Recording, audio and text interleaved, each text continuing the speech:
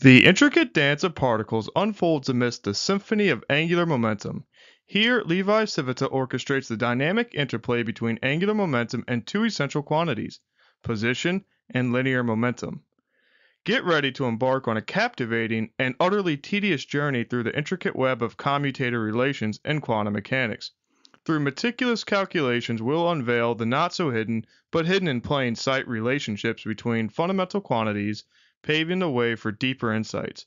These revelations will illuminate the interconnectedness of angular momentum and their components, showcasing an elegant symmetry underlying quantum mechanics. These inquiries will provide insights into the behavior of angular momentum in more complex quantum mechanics systems, just like what we have here.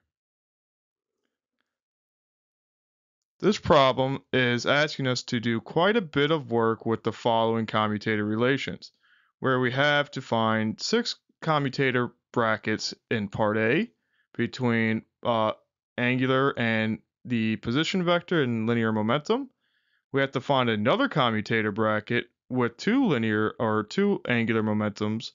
C, we have to find a commutator of linear momentum with some squares. And then D, we have to finally showcase how the Hamiltonian commutes with all 3 components of L. So that being said, let's make a game plan for how to tackle this.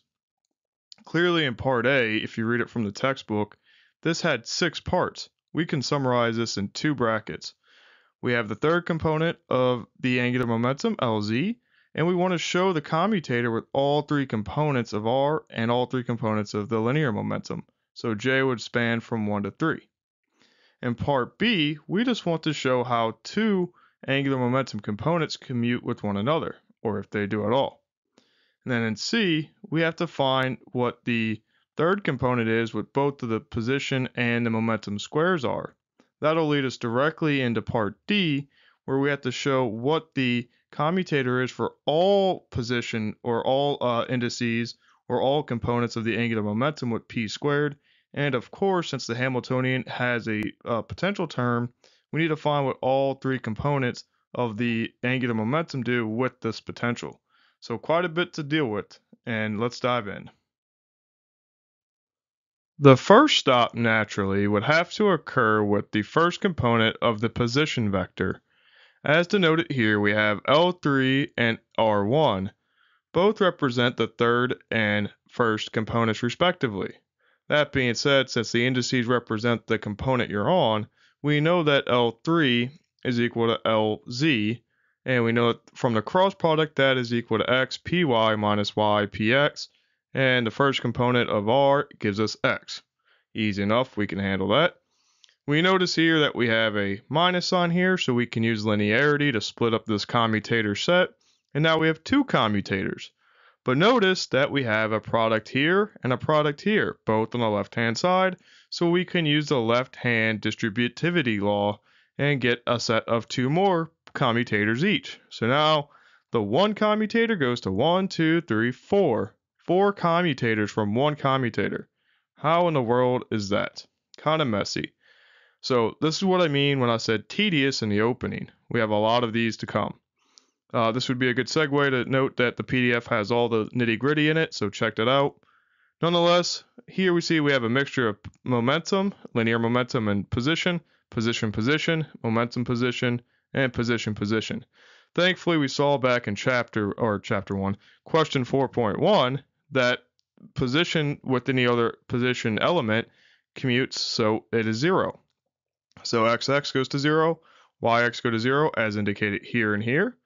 We also found that in order to evaluate the position and, the momentum and position, we need to switch the order at the cost of a negative sign seen here and here.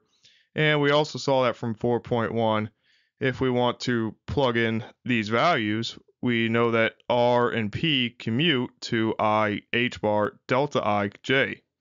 So we plug in the delta, which is the Kronecker delta. With that being said, we see that we have a blue and a red, so that tells us we have a first component, second component. Here we have a XX, so blue, so that tells us we have 2 first components.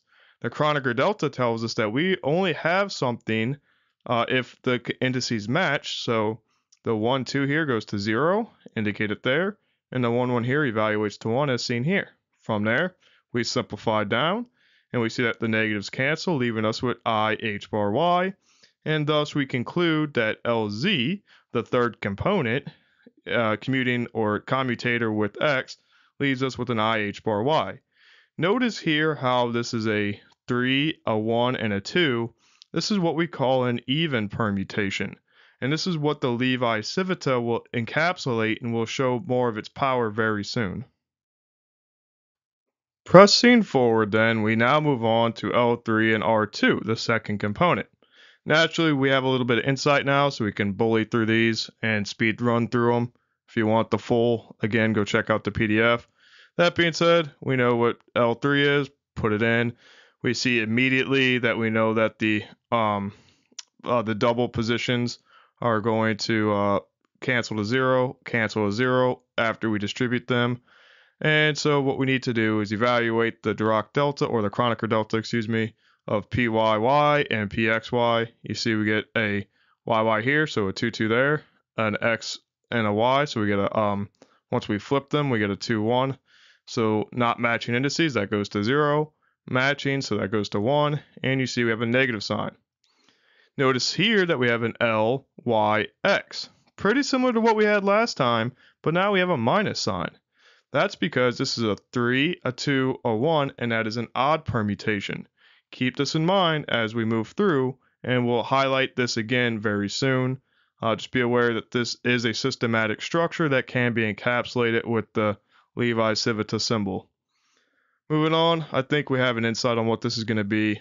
The third component and the third component, Z and Z. Well, distribute it just like we did before, and you see RR, they cancel, so that goes to 0, 0. That is nice to know. Here we have delta Y, Z, delta Z and Y, so a 3, 2, and here we have a 3, 1. So naturally, no matching indices, they go to 0, and we conclude that there. That being said, we now reach our first checkpoint where we showed that a component of L, the angular momentum, and what the commutator relations is for all components of R for J equal 1, 2, 3. Moving on then, stop number 2 leads us straight to the first component of momentum. Easy enough. We're going to have a similar kind of hindsight come in because we plug in the L3 component, the angular momentum component for Z, just like we did with the position, except now we have PX. PX, PX. Left-hand distributivity, we see that we get a long distributive chain like this, but we also showed back in problem 4.1 that any components of P commute with one another, so their commutator relation is 0. So remember, position equals 0, momentum equals 0, and now we are only having to deal with the cross terms where we have the deltas. So XX, X and PX, Y and PX. Notice the indice matching. That goes to 0, that goes to 1, and we end up in a happy spot of IH bar PY. Not too bad. Let's go ahead and knock out the other few. So now we move on to L3 with P2. Same idea. Momentum cancel. We have to set up the Kronecker delta. We do that. 1, 2 goes to 0. 2, 2 goes to 1. We end up with the negative IH bar PX. Look at the negative sign yet again. Our insight tells us that L3 and P3 is going to equal 0. Again, we see that we don't have any matching indices, so that gets us to 0. Not too bad. And that brings us to the total checkpoint of 2 commutator relations done for all J for 1 through 3. Easy enough. Now we can move on to part B. All right, doing so, we have now that we have our head wrapped around what's going on, we can clearly power through this one. We want now what is a angular momentum component commuting with an angular momentum component. And you might see some weird symmetries, or maybe not, symmetry is not the right word, but some weird relations going on because of how these things are set up. Notice here that both of these are composed of position and linear momentum components. Here, L1 is equal to y pz minus z py. We don't have to plug in the components for LZ because then we'd have a so we'd have 4 commutators after linearity, and then another double that, so we'd have 8 commutators if we didn't. We already did the groundwork for LZ and how it commutes with everything in terms of the position vector and the momentum vector, so we don't need to plug in the components here. That would be a lot of wasteful time.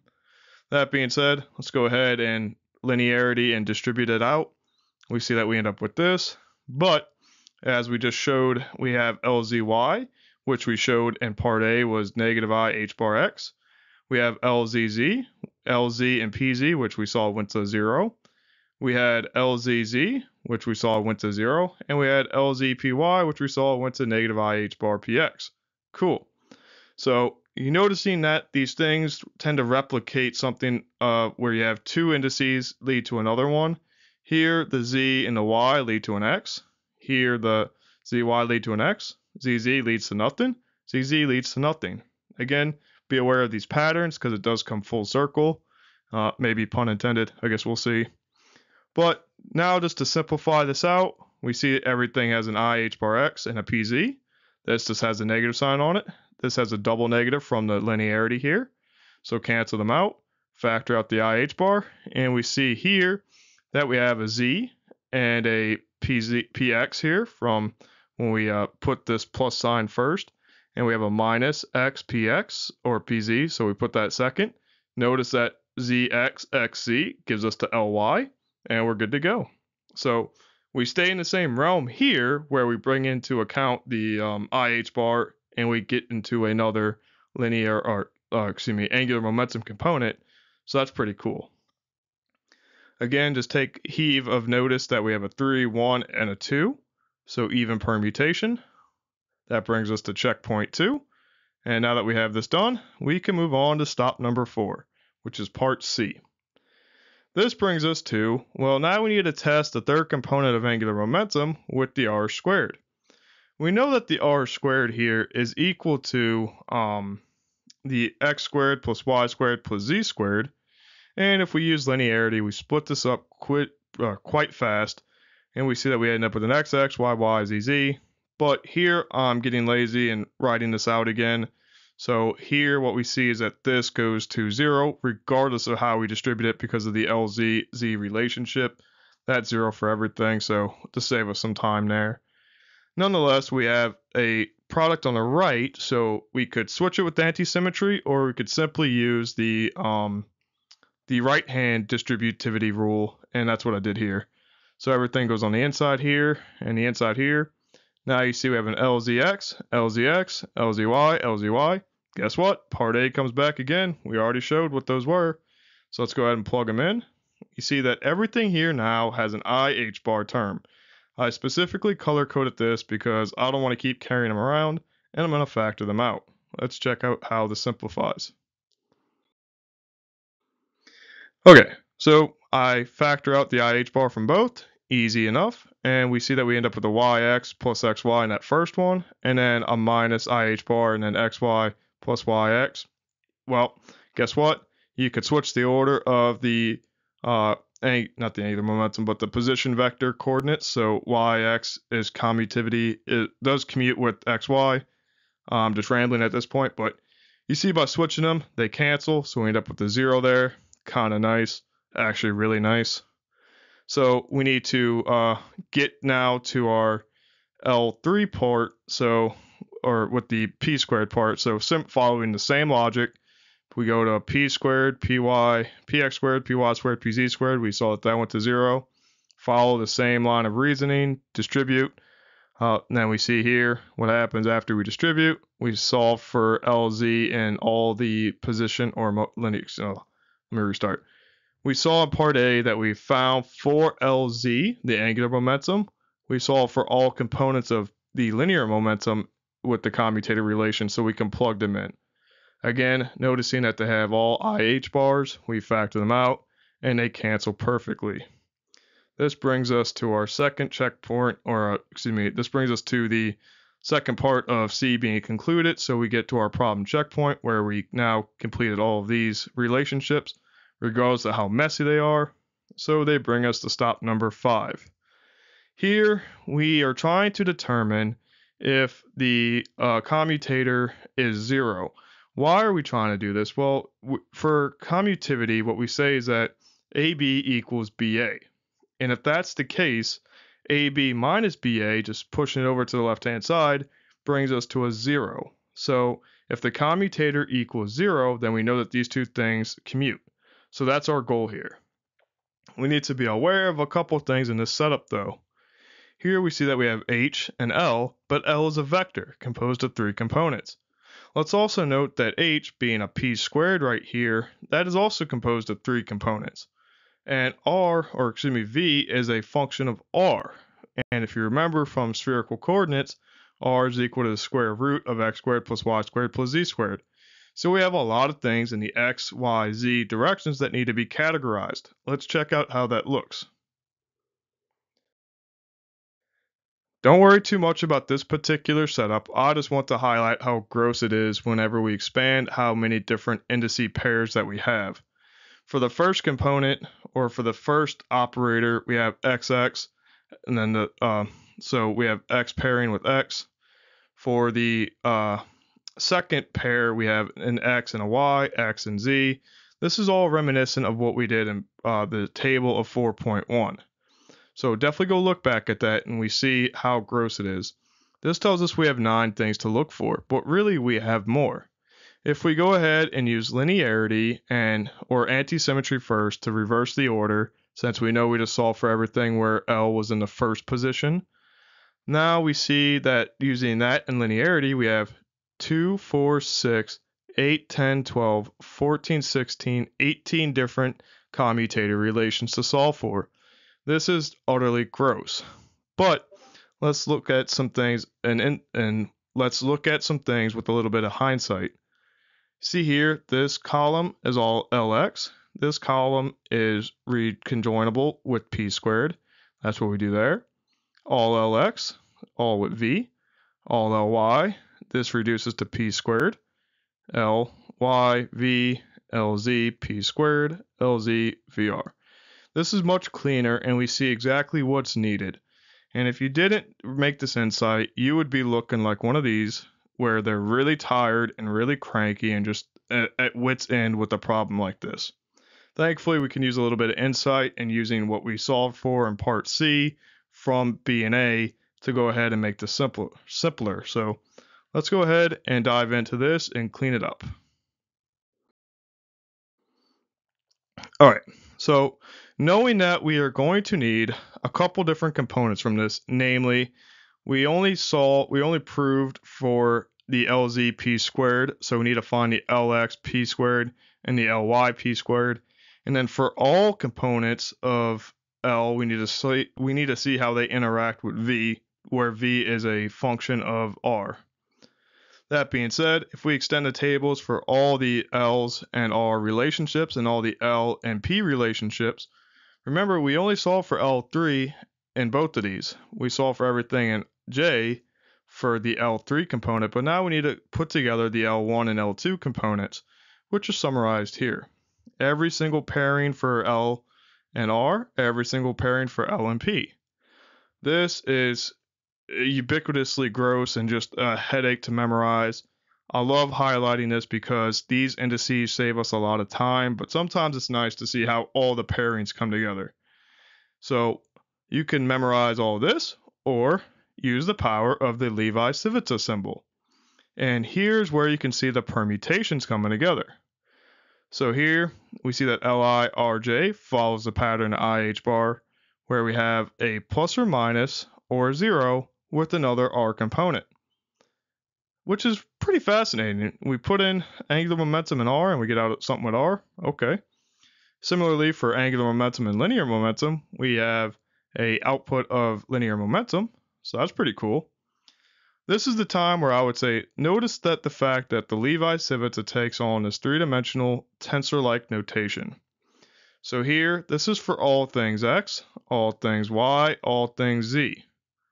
Okay, pretty unanimous that this is, a 3-dimensional entity which we use often to highlight how things go together. And this is because most of these are zeros because we only care about the even permutations, which is highlighted here and here. And for three things, for three indices, we only have three pairs of those. Notice here in this 9-element table that we only have three positive ones. This one, and this one. Okay, that's why. And we have three negatives. This one, this one, this one. Everything else is 0. So, easy enough. This is not something to be scared about, but it's definitely something to be aware about. So let's go ahead and apply these and save ourselves some headache. Alright, first up on this momentum train, we have Lx with p squared, and we're going to do the same thing that we did with the Lz p squared. Run it through with linearity. We see that we have Lx px goes to 0 for every component, so we don't care. We're not going to consider this. In the PDF, you can see the little more written out work. I just don't think it's necessary here. Here, though, we do need to expand and use the distributivity rule on the py and pz, so we get these combinations here. If you don't believe me, here is the Lx px with the Levi-Civita symbol. And what we notice here is that we have an xx, which is a 1, 1. And so we know that having a duplicate indice leads to 0 because it's not an even or odd permutation. And this is true for k equal 1, 2, or 3. Remember that three-dimensional matrix or the tensor? This is pane 1, pane 2, pane 3. That's why. Easy enough to see there. Now, Lx py, this gives us an xy, which is a first component, second component. So if we want something out of this, we need to have k equal 3. And that gives us a Levi-Civita of 1, 2, 3. So here's how we read, here's how we read the table. I have a 1, then I go to a 2, then I go to a 3. This tells me I have a plus 1. And so I put a plus 1 here. Easy enough. And of course, I'm 0 if I'm k of any other value, because then I would have repeated indices. So we only have one value there, and that's the one we're interested in. Here for Lx and Pz, we have a first component and a third component. So if I want anything, I need to know that I can't have a 1 or 3, so that has to be a 2. And so this gives me a P2, which is Py. But notice here, I have a 1 through 2, so I start at 1, go to 3, then go to 2. That tells me I have a negative 1, and that's where we see the negatives pop up. And of course, we're 0 for all the other k values. And this is how we use these to construct it. The notation can definitely become cumbersome, but this is a lot better than writing out a couple 9x9 charts every time we're trying to do a calculation. That being said, we now see that once we plug these in, everything has an IH bar. Thank you for the momentum operators. And you see that here, this goes to PZ, so we have a PZ, PY. But over here, we have a PZ as well. So, we got to plug that in and cancel away because of the PZ and this PY here, the negative sign. And we see the color-coded canceling sign. So, beautiful. We go to 0 there. Easy enough. We're going to run through the same process just for Ly and P squared just to show you. And we, sure enough, we get right back to 0 as expected. This brings us to our second to last checkpoint where we showed that for all components of angular momentum, we can what the commutator is with P squared. So that's checked off, easy enough. That brings us to our final stop, finally, where we have to evaluate every single angular momentum component with the potential, which is a function of r. Okay, again, I'm highlighting that explicitly here, but I'm going to drop it for the sake of spacing. Here we see that Lx is composed of a y and z, so y pz minus z py, but we know that the linear momentum are operators too, which are derivatives with h bar I, and so on as you see here. When we use linearity, and we have to be careful about this because the linearity only works on the commutator bracket. We still have to apply it to the test function f. So apply the linearity and then apply the distributivity, so where you have it here. When you do so, understand that you had AB minus BA, where B is a function. So on the A side of things, whenever we distribute it out, we are going to have a product rule with V and F. Again, this is highlighted very explicitly and very tediously in the PDF, but that should be enough to let you know that these parentheses here are indicative of the product rule because of the product of V and F. So the first side of the distributivity is all product rule. The second side is just F hanging out or V hanging out while the derivative of F happens. But what we notice is that we have a Y, a df, and a V. Here we have a V, Y, and df. They cancel. Cool. Similarly here in the second product rule, we have a negative Z, F, and V. We have a Z, V, and a df, so everything cancels out perfectly, or maybe expectedly at this point. But now we have to be really, really careful about what is meant by dv dz. Although we're able to cancel out the derivatives since they're just the same quantity, here we see that dv dr needs to happen because in order to get to z from v, we have to go through r, and that's just a chain rule. So that's very cool. That's a very insightful trick. So let's go ahead, and now that we see that everything has a dv dr term in it and an f term, we'll left factor that and right factor that to this condensed form. So now everything hinges on what is dr dz and dr dy. And we know that from the definition of r, which is the square root here. If we apply this with the power rule and chain rule, all that stuff, we get something that simplifies quite nice. So what happens then is we end up getting a chain rule of 2z, and then that 2 cancels with the 1/2 from the power rule, so then we recombine a z over r for a z derivative, and that reduces to a y over r for the y derivative, and we see that those are the same darn components, so this cancels to 0. So that's wonderful. We see that the the angular momentum operator cancels with the potential. That is astounding, only if it is a function of z or a function of r. And this is to say that it is spherically symmetric. That will be important. So the other two follow suit, and you can see how they cancel here.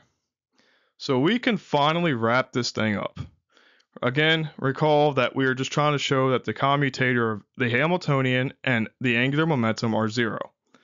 This brought us to setting up a table where we had to split up into exactly what it is we were trying to look for. And we found that these were the 6 component or 6 commutator relations we actually needed. So we already had this one, so we really just needed to find these 2 linear momentum ones and the commutators with V for all components of L. And we saw that that led to a 0, this led to a 0, well then that led to a 0, that led to a 0, 0, and 0. So in total, we got a 0 for every single component of the angular momentum and the Hamiltonian commutators. So we get a 0 vector here. Thus, since I am 0 for every component, I am 0 with the vector itself. And we have successfully proven that H and L are commutable, so they are commutative, and we successfully proven what we needed to for this question. So now we throw our hands in the air and wave like we don't care because we just finally got where we needed to. And I was happy to see this result come to fruition. But that was a very messy problem, and this was a very heavy thing to deal with. So let's wrap this up.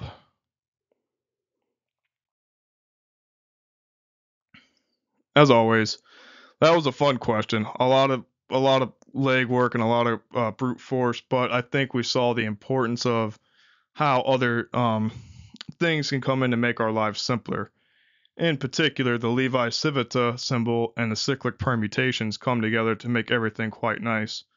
And we saw that we were able to kind of browse through part A, where we proved for a component of angular momentum the commutator relations for all components of the position and linear momentum, and then on to B, where we showed how linear momentum interacted with linear momentum, followed by C, where we went into how the third component, acted with the squares of the position and momentum, which came into fruition and helping us in part D, where we showed that for every component of L, we had a commutator relation with P squared, and more importantly, how L interacted with V, given that we had a spherically symmetric potential.